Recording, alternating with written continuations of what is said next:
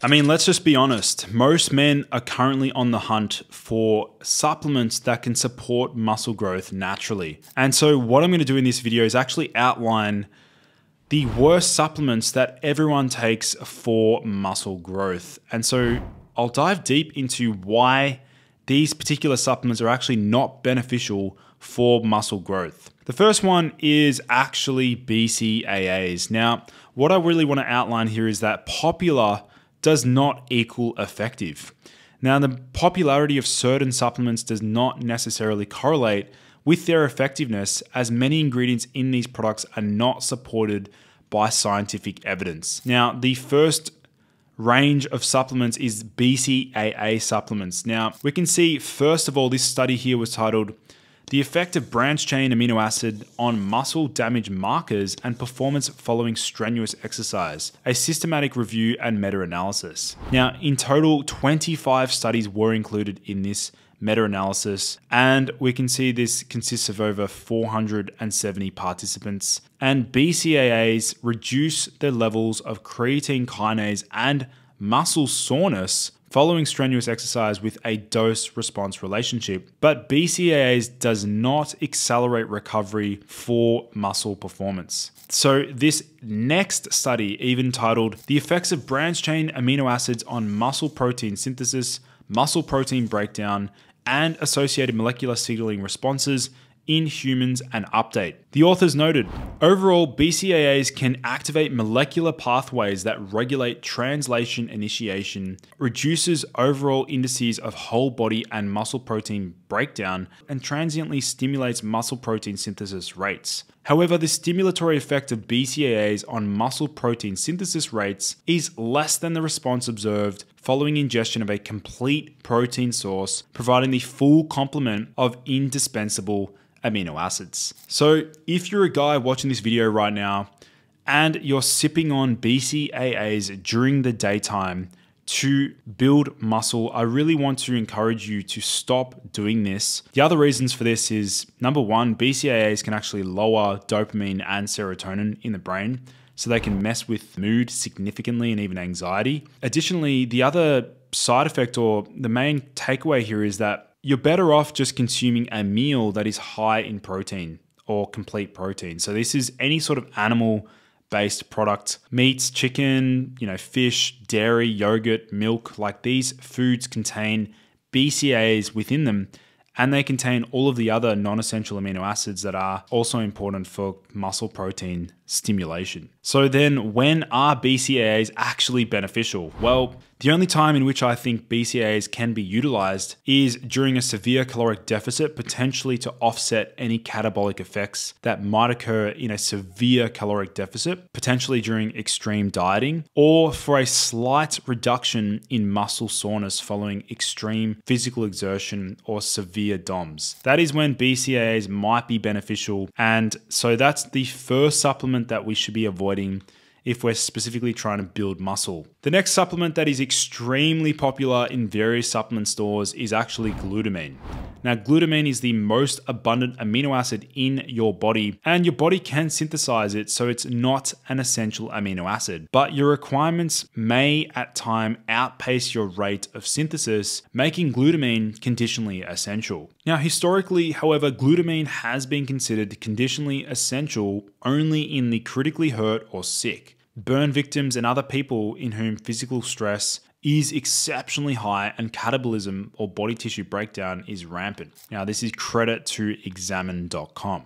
Now, looking at the research on glutamine, does it actually build muscle? Here's what scientists had to say. The researchers tested their hypothesis through a double-blind randomized controlled trial involving 6 resistance-trained men who consumed glutamine or glycine 0.3 grams per kilogram of body weight 1 hour before weightlifting session. Glutamine did not benefit performance. Another group of researchers tested glutamine at 0.9 grams per kilogram of body weight against placebo in 31 resistance-trained men and women during a 6-week resistance training program. Even such a high daily dose of glutamine did not affect strength or lean body mass more than did placebo. Of course, neither study exposed its participants to the high levels of stress experienced by, for instance, burn victims. Now, Another randomized controlled trial involving 18 collegiate male wrestlers aimed to address this issue by comparing placebo with glutamine at 0.35 grams per kilogram during an intensive 12-day cut. Now, both groups lost 2 kilograms with no significant differences between groups with regards to changes in lean body mass or fat mass. Now, a 2018 meta-analysis of 5 studies also found no benefit from glutamine on body composition. Although glutamine does play a part in muscle synthesis, it is an independent activator of mTOR. What we obtain through food seems to suffice, and supplementation doesn't appear to confer additional benefits. So glutamine supplementation has no effect on lean mass or fat mass even during aggressive dieting. So when is glutamine even beneficial? Well, glutamine is indeed an important source of energy for intestinal cells and the immune system. Now, supplementation may reduce exercise-induced dysfunctions of the intestinal tract, such as leaky gut, and might decrease the risk of falling sick from prolonged endurance exercise. So there is no evidence that supplemental glutamine helps build muscle or improve body composition. Now, there is evidence though that glutamine may help with gut health, sealing tight junctions, and reversing leaky gut. So if your goal is to build muscle, please don't waste your money on glutamine supplementation. The next supplement is actually beta-alanine. Now, I'm actually a fan of beta-alanine. I actually use it a lot when I was playing professional soccer. I use beta-alanine to extend my sprinting capacity and improve endurance.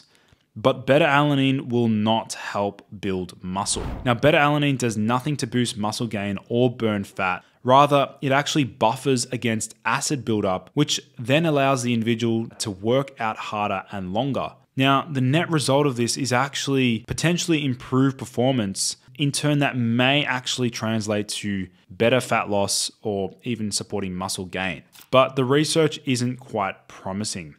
Now, this study here was titled, "Does beta-alanine supplementation enhance adaptations to resistance training?"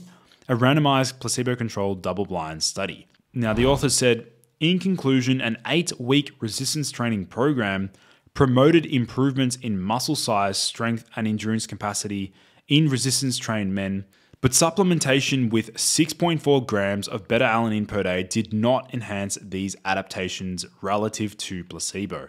So, what will beta-alanine do? Well, number one, it definitely gives you the tingles and that paresthesia feeling, the tingling all over your body. And beta-alanine will enhance endurance. Now, so it doesn't make it a waste of money. It just makes it more applicable to other sports and performance metrics. So this study here was titled, "Beta-alanine supplementation improved 10-kilometer running time trial in physically active adults." Now, this next study here was titled, "Effects of high-dose, short-duration beta-alanine supplementation on cognitive function, mood, and circulating brain-derived neurotrophic factor in recreationally active males before simulated military operational stress."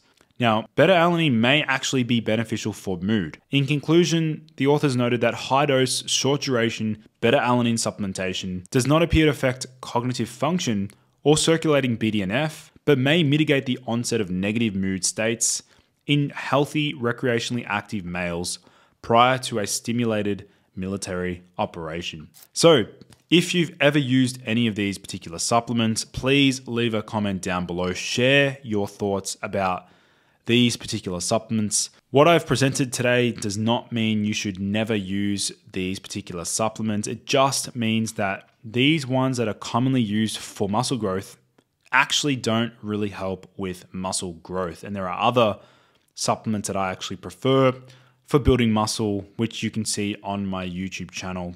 Be sure to check that out. Otherwise, guys, thank you so much for tuning in. I look forward to seeing you in the next video.